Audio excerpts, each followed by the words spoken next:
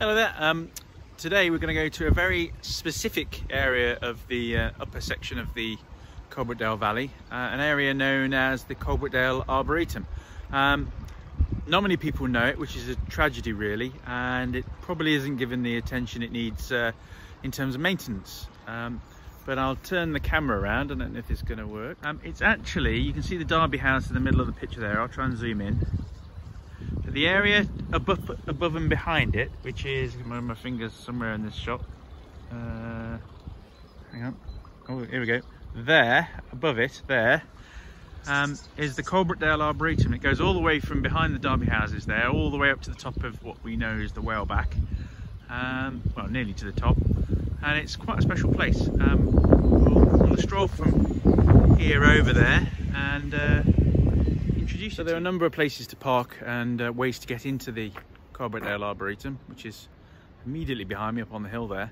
But I've started most walks from this car park at the Coke Hearth, which is the Coalbrookdale Community Centre, so I see no reason to change. So we'll walk from here round to the Cinder Hill picnic area, play area, and go from there. Actually, I've changed my mind. We're going to go up in front of the Derby houses, which seems probably more appropriate.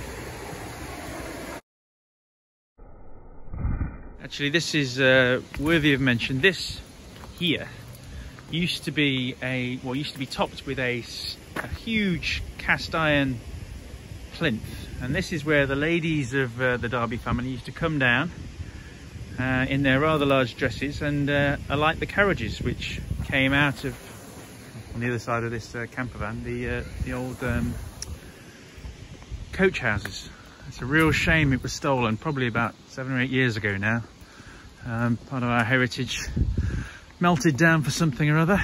But you can see again on top here, you can see the groove where there were once some railings, probably removed during the war for the war effort, but there was a lot of items that were removed elsewhere in the country that were saved here, but sadly that one has been stolen more recently than that for selfish reasons. It's such an incredible shame. For ages.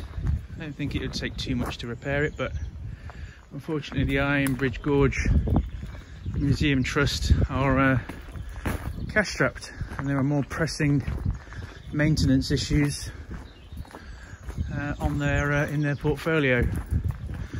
Hoping that this may well change, but there's another one over here that's been like that for very, very long. And this, of course, is the old coach house specific for the Derby houses. Absolutely beautiful, but essentially at this point in time unused.